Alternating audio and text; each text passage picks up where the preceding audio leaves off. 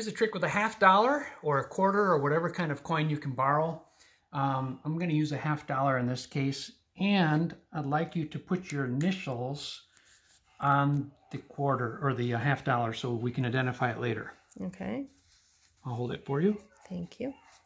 All right. Now I'm going to take the pen from you. So Okay. All right. There's the $50. I'm going to fold this in the handkerchief. It's right here. Okay, and we're just going to roll this up like this. All right. You might want to step back a little bit, but you can feel that it's in here.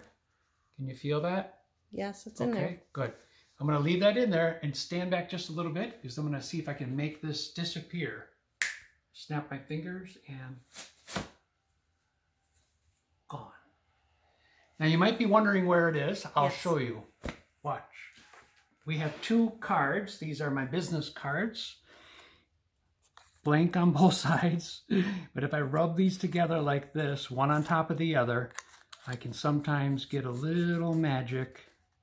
And that was signed quarter or $50. Let me see. There it is. It is. There's my initials.